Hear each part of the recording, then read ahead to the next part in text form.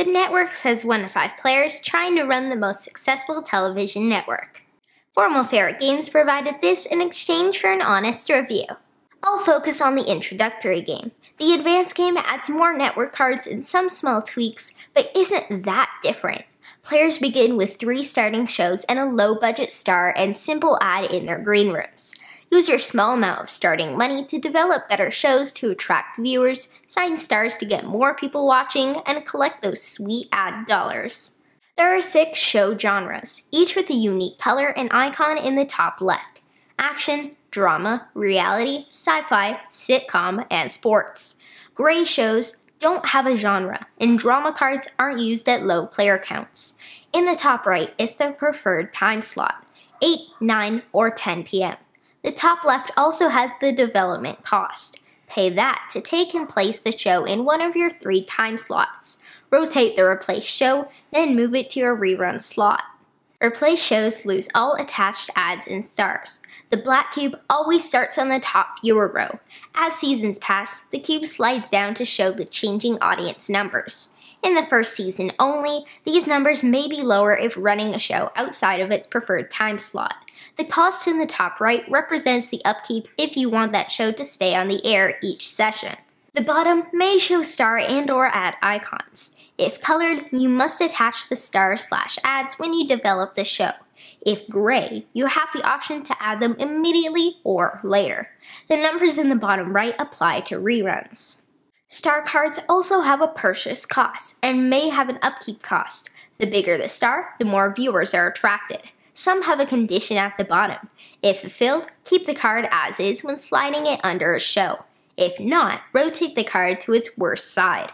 Ads earn you money rather than costing you.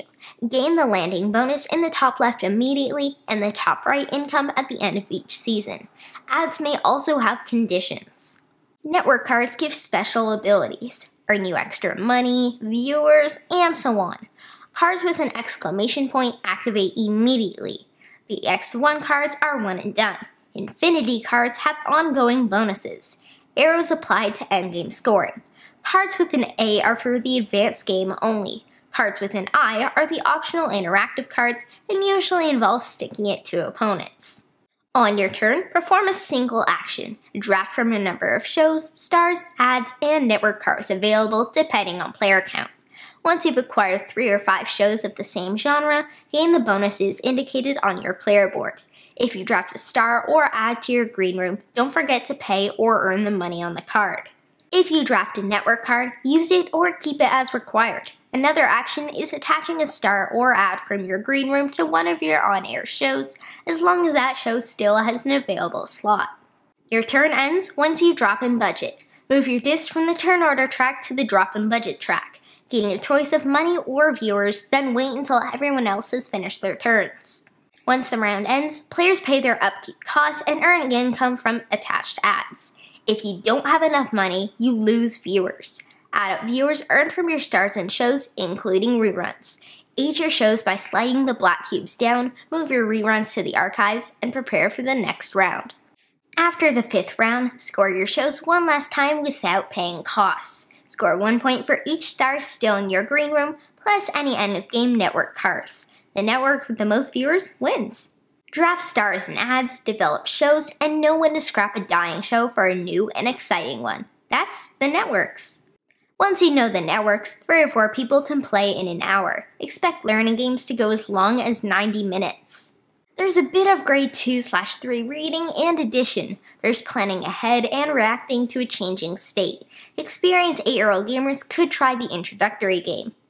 Stick to a dining table with 3 or more. Player areas grow and the central area is big. In our 4th game of the networks, I swiped an interactive card that devastated Mom, stealing an ad she desperately needed.